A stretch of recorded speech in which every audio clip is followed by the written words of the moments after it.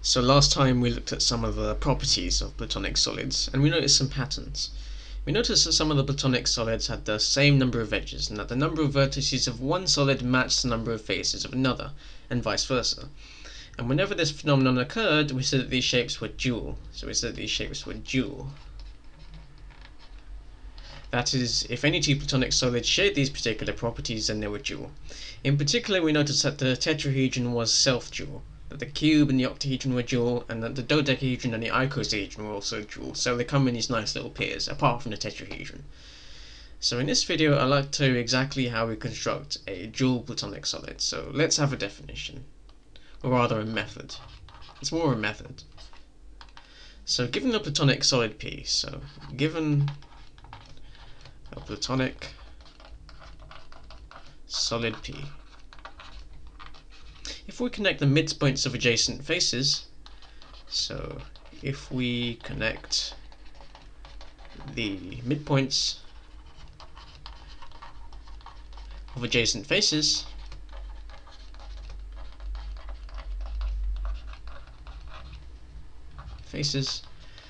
with new edges, then these midpoints become the vertices of a new solid. So then these midpoints become the vertices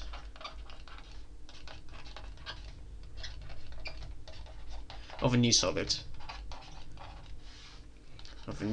And we call this solid the dual Platonic solid. So the dual Platonic solid, and we denote this by P star. So P star is the dual of P, and this shares the nice little property that if I take the dual of something twice, I get back my original Platonic solid. So in other words, said differently, that says that P star star gets P. So if I do the same process twice, and I get back my P. Okay, so this is much nicer to see with a picture. So here's a nice little picture which very nicely shows the duality between the cube and the octahedron. So here you'll notice that the midpoint of each face of a cube becomes a vertex of the new dual Platonic solid, in this case the octahedron, which you can see in the interior of the cube. And we join these adjacent faces with new edges, so that's how we get the edges of the octahedron. So that's how we construct a dual Platonic solid, and you can even reverse the process if you were to take the midpoints of the octahedron and draw new edges from the adjacent sides. And you can do exactly the same thing with the dodecahedron and the icosahedron, because those are also dual pairs.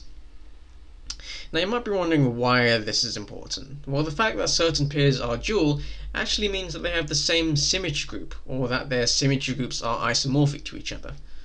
But in order to discuss these symmetry groups, I'll first need to introduce something called a group action, which I'll talk about in the next video.